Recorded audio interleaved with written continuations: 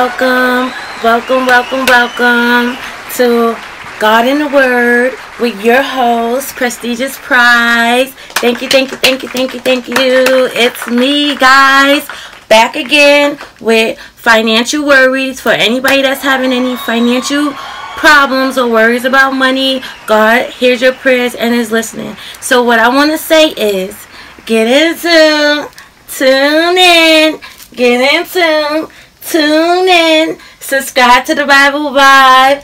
I don't need any fans because I'm already cool. But I do need supporters. I have faith in you. So tune in, tune in, tune in, get in tune. Subscribe to the Bible Vibe. Subscribe to the Bible Vibe. Yes, yes. People want to be a part of God, right? Everybody should be a part of God. But everybody will not be a part of God. And as we read this Bible, we will see why. But there's some people who God wants specifically. So first we're going to get into Bible banter. Yay! Bible banter! Yes! Everybody loves Bible banter. You have to. Okay? So, first, we're going to start with, which book of the Bible is your dog's favorite? Ooh! Get it? Your dog's favorite book of the Bible is Ooh! Okay.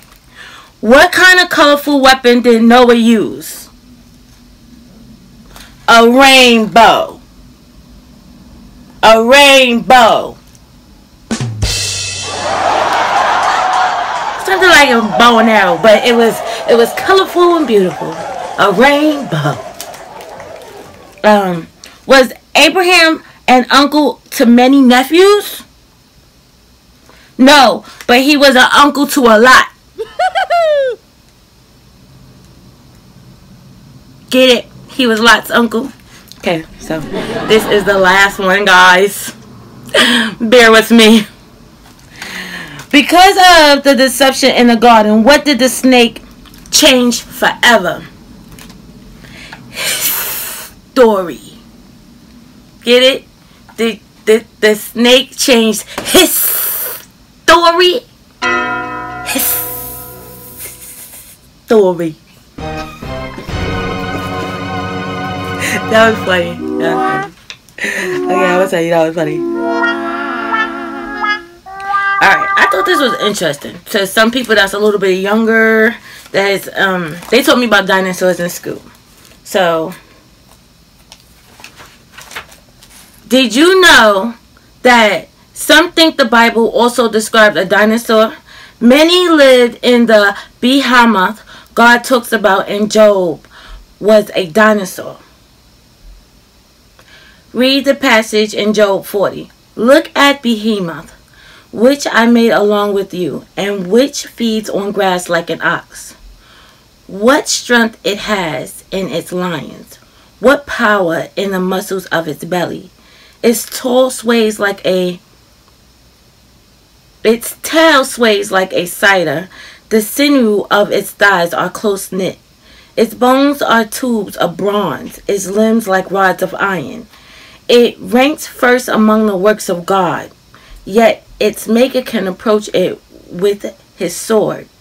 The hills bring in their products, and all the wild animals play nearby.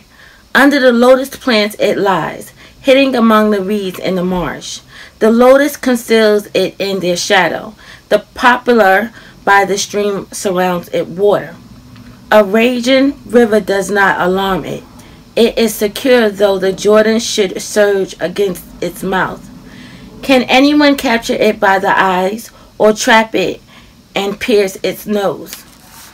If it were a dinosaur, then it would be a plant eater, something along the lines of a brontosaurus. Others feel it could be another animal like a hippo, an elephant, or a rhino. However, one description, its tail sways like a cider. Discount these animals. Each of those above animals have tiny tails. The dinosaur, especially the brontosaurus, had huge, large log-like tails. So I thought that was interesting. Okay. Did you know there were a left-handed army in the Bible? Among all these soldiers, there were 700 select troops who were left-handed, each of whom could sling a stone at a hare and not miss. Judges 20, verse 16. Must have been hard for them to open a can of beans with no left-handed can openers around.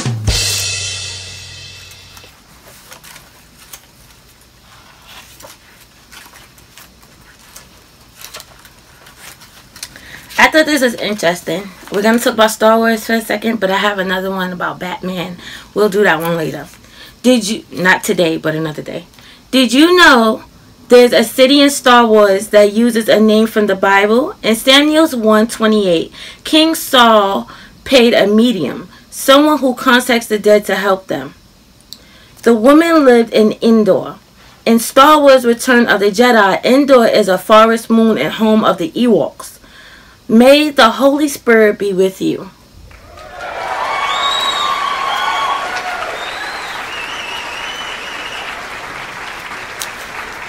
Did you know what Jesus spit on people?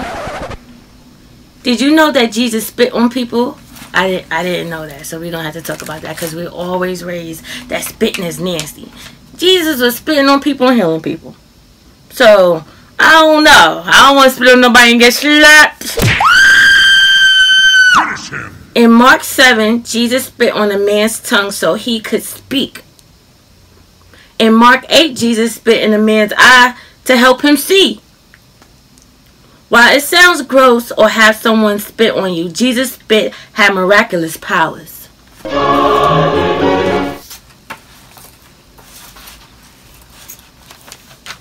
What does the name Golgotha, where Jesus was crucified, mean? Golgotha. Okay, does it mean the place of the cross? Place of sadness? Place of the skull? Place you don't want to go alone at night?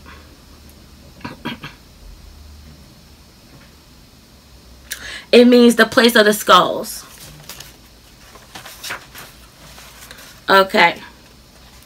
Which of these I am statements did Jesus really say? It's 7 answers. So did he say, I am the way, the truth, and the life? I am the one and only. I am the good shepherd. I am the bread of life.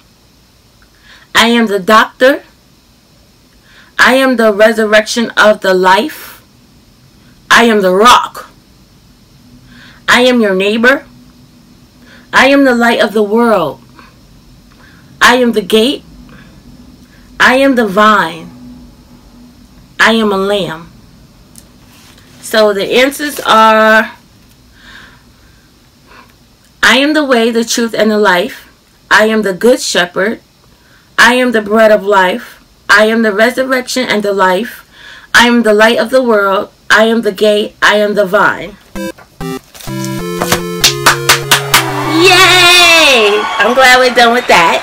So, I want to thank everybody for tuning in. Remember, get in tune. Tune in. Subscribe to the Bible Vibe. Get in tune. Tune in. Subscribe to the Bible Vibe. Get in tune. Tune in. Subscribe to the Bible Vibe. Thank you, thank you, thank you. You can join me on Facebook, Instagram, and go to the About section. You're going to see everything there, how you can follow me. And I have a PayPal there, just in case you want to drop some coins in the bucket.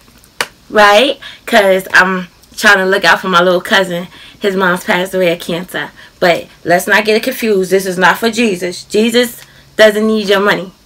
He needs your love, support, obedience, and for you to read the Bible. So, let's start with prayer. Always pray. Okay, worry about future finances. You know who holds the future. Heavenly Father, because I know you care for me, I also know that I cast all my cares upon you. Forgive me for worrying. I cast all my cares upon you now. This moment I know I don't have to bear my burden alone. Thank you for inviting me to come unto you and for your wonderful promise of rest. I receive your rest as I lay my burdens up and worries down. When I look at my life and at my finances, as I know I should in the light of your word, I realize I have no reason for worry whatsoever. Nothing shall be able to separate me from your love, which is in Christ Jesus my Lord. Not things past nor present, not things in the future. Thank you, Father, for measuring me that you are working your purpose out in my life and that you are the master of all circumstances. I believe your promise which tells me that you will supply all my needs. There is no fear in the future to be found in your great love for me, because your perfect love casts out all fear. You have told me, Father, not to fear because it is your good pleasure to give me the kingdom. I resolve never to lose sight of the precious promise of your glorious word. Lord, your command is not to worry about anything. Instead, you want to spend my time praying and in supplication, and to let my requests be known unto you with thanksgiving. How thankful I am that you have provided prayer and praise and practical outlets to prevent me from ever having to worry. Concerning my finances, Lord, I will place my complete trust in you. I will not worry about tomorrow because I know you will take care of all my tomorrows. With your help, I will take one day at a time, planning well, believing your word, and receiving your promises. Thank you, Father, for the wonderful sense of security you are imparting to me. Thank you in Jesus' name, amen. And also, I want to talk about the word amen. When I was young, I was told amen was a bad word. I was also told that it was like an Egyptian word, something about some mummies and a tomb or something. I don't know. But for some reason, I stopped saying amen. But during my studies of the Bible and things like that, I realized that amen means it shall be done. That's what it means, guys. So we're going to continue to say amen. We're going to start. I really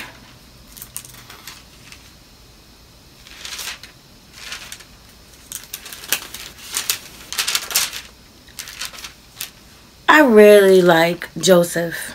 I really like Joseph. The story of Joseph. When I was a kid, it was one of the stories that highlighted everything that made me really love God and see the goodness of God. I got to see his code, how his brothers and sisters treated him, and I just want to read a little bit on Joseph, because Joseph is really long.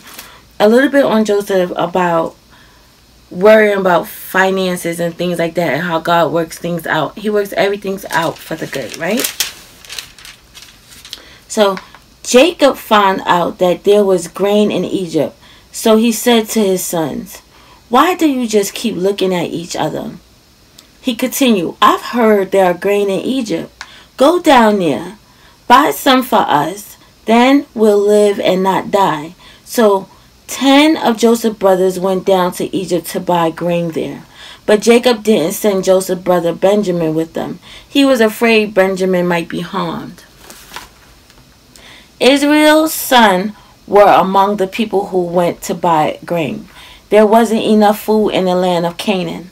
Joseph was the governor of the land. He was the one who sold grain to all of his people. When Joseph's brother arrived, they bowed down to him with their faces to the ground. Just like the dream they had. The dream Joseph had that made them jealous of him, along with the coat. They're going to bow down to him a couple of times. As soon as Joseph saw his brothers, he recognized them, but he pretended to be a stranger. He spoke to them in a mean way. "Where do you come from?" he asked. "From the land of Canaan," they replied. "We've come to buy food." Joseph recognized his brothers, but they didn't recognize him. Then Joseph remembered his dreams about them. So he said to them, "You are spies. You have come to see the places where our land isn't guarded very well." "No, sir," they answered. "We've come to buy food. All of us are the sons of one man. We're honest men. We aren't spies." "No," he said to them, "you have come to see the places where our land isn't guarded very well." But they replied, "We were 12 brothers. All of us were the sons of one man. He lives in the land of Canaan. Our youngest brother is now with our father, and one brother is gone." Joseph said to them, "I still say you are spies, so I'm going to put you to the test. You can be sure that Pharaoh lives, and you can be just as sure that you won't leave this place unless your youngest brother comes here. I promise with an oath that you won't leave here. Send one of you back to get your brother. The rest of you will be kept in prison. I'll put your words to the test. Then we'll find out whether you are telling the truth. You can be sure that Pharaoh lives, and you can be just as sure that if you aren't telling the truth, we'll know that you are spies." So Joseph kept all of them under guard for 3 days. On that third day, Joseph spoke to them again. He said, "Do what I say. Then you will live, because I have respect for God. If you are honest men, let one of your brothers stay here in prison. The rest of you may go and take grain back to your hungry families. But you must bring your youngest brother to me. That will prove that your words are true. Then you won't die." So they did what he said. They said to one another, "God is certainly punishing us because of our brother. We saw how troubled he was when he begged us to let him live, but we wouldn't listen. That's why all of this trouble has come to us." Reuben replied, "Didn't I tell you not to sin against the boy? But you wouldn't listen. Now we're being held accountable for killing him." They didn't realize that Joseph could understand what they were saying. He was using someone else to explain their words to him in the Egyptian language. Joseph turned around from them and began to sob. Then he turned around and spoke to them again. He had Simon taken and tied up right there in front of them. Joseph gave orders to have their bags filled with grain. He had each man's money put back into his sack. He also made sure they were given food for their journey. Then the brothers loaded their grain on their donkeys and left. When night came, they stopped. One of them opened his sack to get feed for his donkey. He saw his money in the top of his sack. "My money has been given back," he said to his brothers. "Here it is in my sack." They had a sinking feeling in their hearts. They began to tremble. They turned to each other and said, "What has God done to us?" They came to their father Jacob in the land of Canaan. They told him everything that had happened to them. They said, "The man who is the governor of the land spoke to us in a mean way. He treated us as if we were spies, spying on the land. But we said to him, 'We're honest men. We aren't spies. We have 12 brothers. All of us were the sons of one father. But now one brother is gone, and our youngest brother is with our father in Canaan.' Then the man who is the governor of the land spoke to us. He said, 'Here's how I will know whether you are honest men. Leave one of your brothers here with me. Take food for your hungry families and go. But bring your youngest brother to me. Then I'll know that you are honest men and not spies. I'll give your brother back to you, and you will be free to trade in the land.' They began emptying their sacks. Each man's sack was his money bag. When they and their fathers saw the money bags, they were afraid. Their father Jacob said to them, 'You have taken my children away from me. Joseph is gone. Simon is gone. Now you want to take Benjamin? Everything is going against me.' Then Reuben spoke to his father. He said, 'You can put both of my sons to death if I don't bring Benjamin back to you. Place him in my care. I'll bring him back.' But Jacob said, 'My son will not go down there with you. His brothers is dead. He's the only one left here with me. Suppose he's harmed on the journey you are taking. Then I will die as sad an old man. I will go down into the grave full of sorrow.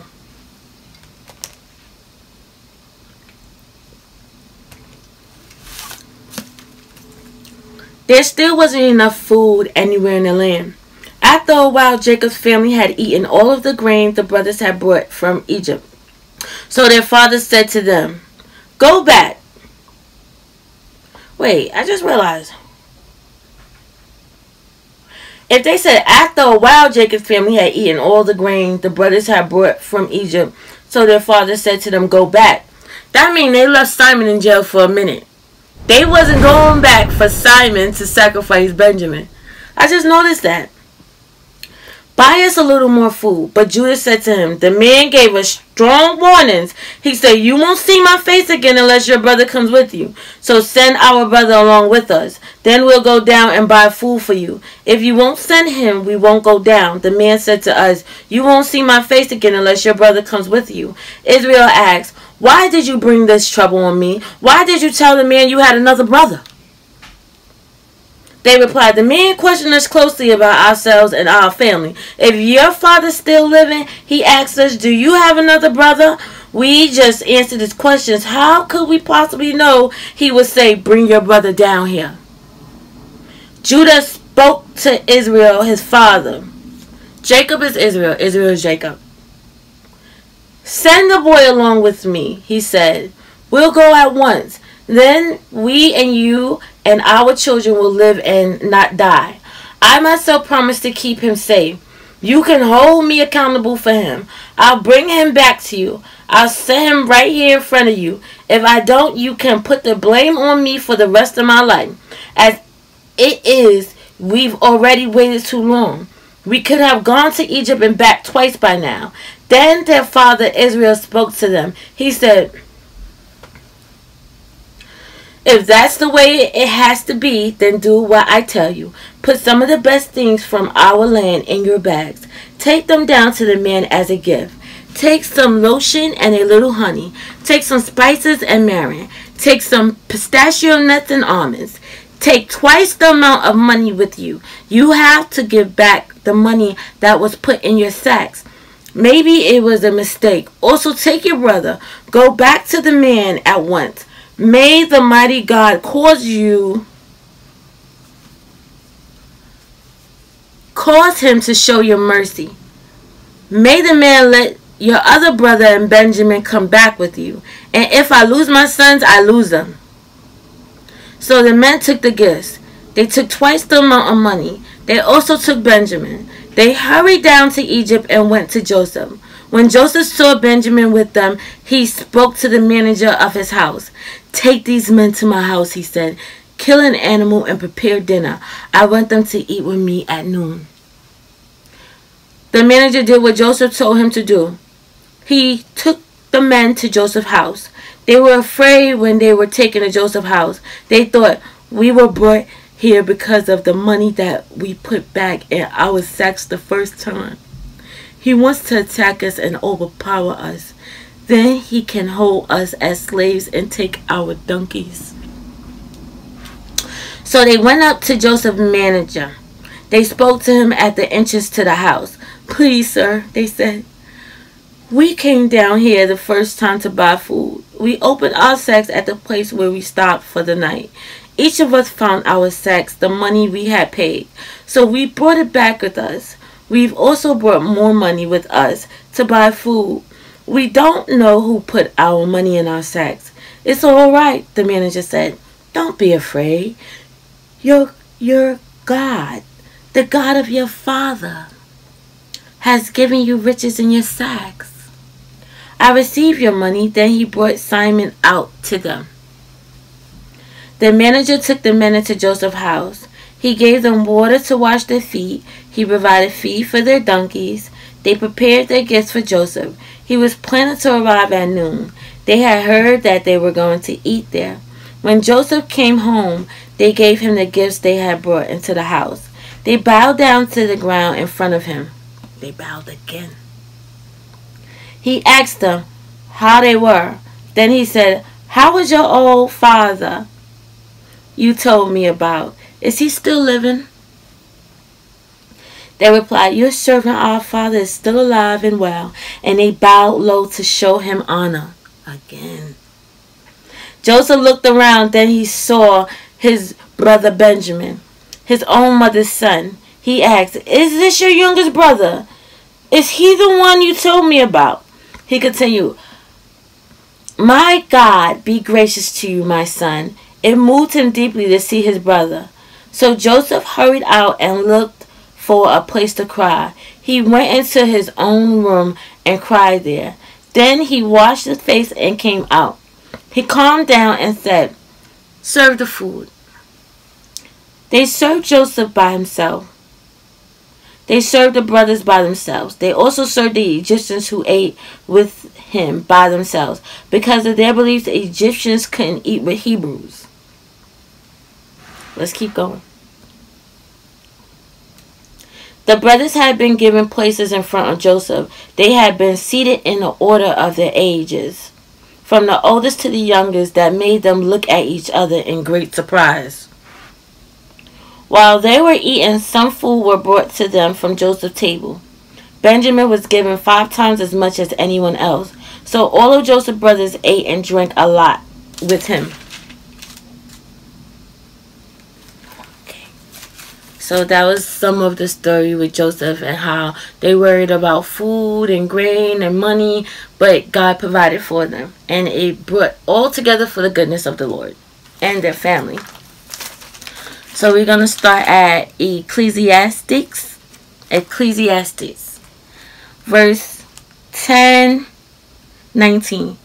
People laugh at a dinner party, and wine makes life happy. People think money can buy everything.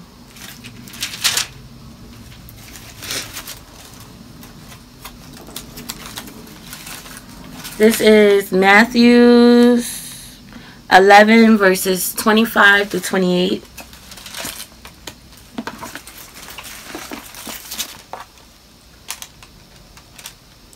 All that time Jesus said, "I praise you, Father. You are Lord of heaven and earth. You have hidden things from the wise and educated, but you have shown them to little children. Yes, Father, this is what you wanted. My Father has given all things to me. The Father is the only one who knows the Son, and the only ones who know the Father are the Son and those to whom the Son chooses to make him known. Come to me, all of you who are tired and are carrying heavy loads. I will give you rest. Become my servant and learn from me.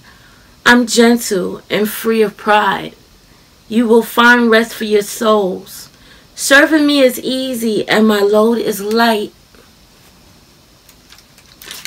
Amen.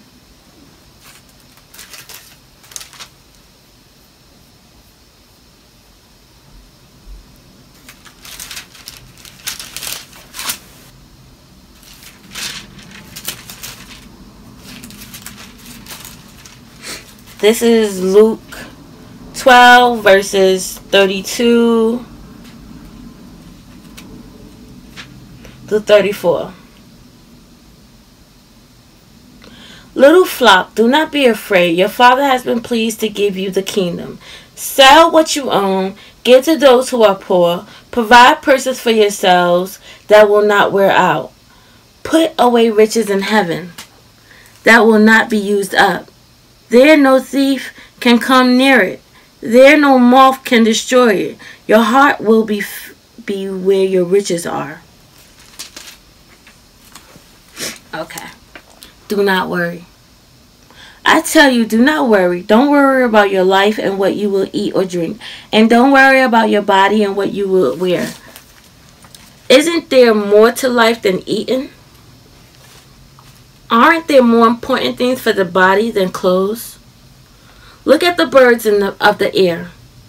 They don't plant or gather crops. They don't put away crops in storerooms.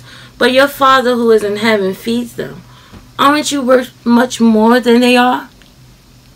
Can you add even 1 hour to your life by worrying? And Why do you worry about clothes? See how the wildflowers grow? They don't work or make clothing. But there is what I tell you. Not even Solomon in all of his glory was dressed like one of those flowers. If that is how God dresses the wild grass, won't he dress you even better? After all, the grass is here only today. Tomorrow it is thrown into the fire. Your faith is too small. So don't worry. Don't say, what will we eat? Or what will we drink? Or what will we wear? People who are ungodly run after all of those things. Your Father who is in heaven knows that you need them. But put God's kingdom first. Do what he wants you to do. Then all of those things will also be given to you. So don't worry about tomorrow. Tomorrow will worry about itself. Each day has enough trouble of its own.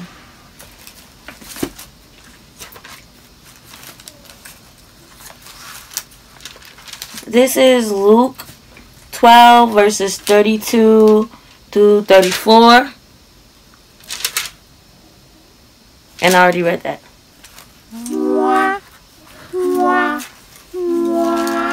This is Romans 8 verses 28 through 38. We will win. We know that in all things God works for the good of those who love him. He appointed them to be saved in keeping with his purpose. God planned that those he had chosen will become like his son. In that way, Christ will be the first and most honored among many brothers and his sisters. And those God has planned for, he has also appointed to be saved. Those he has appointed, he has made right with himself. To those he has made right with himself, he has given the glory. What should we say then? Since God is on our side, who can be against us? What should we say then? Since God is on our side, who can be against us? God did not spare his own son. He gave him up for us. Then won't he also freely give us everything else? Who can bring any charges against God's chosen ones? God makes us right with himself. Who can sentence us to death? Christ Jesus is at the right hand of God and is also praying for us. He died. More than that, he has raised to life. Who can separate us from Christ's love? Can trouble or hard times or harm or hunger? Can nakedness or danger or war? It is written, because of you, we face death all day long. We are considered as sheep to be killed. No! In all these things we will do even more than win. We owe it all to Christ who has loved us. I'm absolutely sure that not even death or life can separate us from God's love. Not even angels or demons, the present or the future, or any power can do that. Not even the highest places or the lowest or anything else in all creation can do that. Nothing at all can ever separate us from God's love because of what Christ Jesus our Lord has done. This is this is Philippines, verses 4, 1 through 20. My brothers and sisters, that is how you should stand firm in the Lord's strength. I love you and long for you. Dear friends, you are my joy and my crown. Here is what I'm asking Eora and Saitach to do. I want them to agree with each other because they belong to the Lord. My true companions, here is what I ask you to do. Help those women. They have served at my side. They have helped me spread the good news. So have Clement and the rest of those who have worked together with me, their names are all written in the book of life. Always be joyful because you belong to the Lord. I will say it again, be joyful. Let everyone know how gentle you are. The Lord is coming soon. Don't worry about anything. Instead, tell God about everything. Ask and pray. Give thanks to Him. Then God's peace will watch over your hearts and your minds because you belong to Christ Jesus. God's peace can never be completely understood. Finally, my brothers and sisters, always think about what is true. Think about what is noble, right, and pure. Think about what is lovely and worthy of respect. If anything is excellent or worthy of praise, think about those kinds of things. Do what you have learned or received or heard from me. Follow my example. The God who gives peace will be with you. What I want to say about that is God sends His people to help His people. If I can help one person, I will.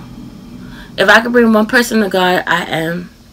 If I only have one follower, I'm going to keep doing this. And I made sure to set things up that if hard times ever hit me, again, I'm going to keep doing this. Okay? So this is 1 Peter chapter 5 verses 1 through 11. I'm speaking to the elders among you. I was a witness of Christ's suffering, and I will also share in the glory that is going to come. I'm making my appeal to you as one who is an elder together with you. But shepherds of God's flock, the believer who are under you, care. Serve as their leaders. Don't serve them because you have to. Instead, do it because you want to. That's what God wants you to do. Don't do it because you want to get more money and more money. Do it because you really want to serve. Don't act as if you are a ruler over those who are under your care. Instead, be examples to the flock. The chief shepherd will come again. Then you will receive the crown of glory. It is the crown that will never fade away. Young men, follow the lead of those who are older. All of you put on a spirit that is free of pride towards each other as if it were your clothes. Scriptures say, God opposes those who are proud, but He gives grace to those who are not. So don't be proud. Put yourselves under God's mighty hand. Then He will honor you at the right time. Turn all your worries over to Him. He cares about you.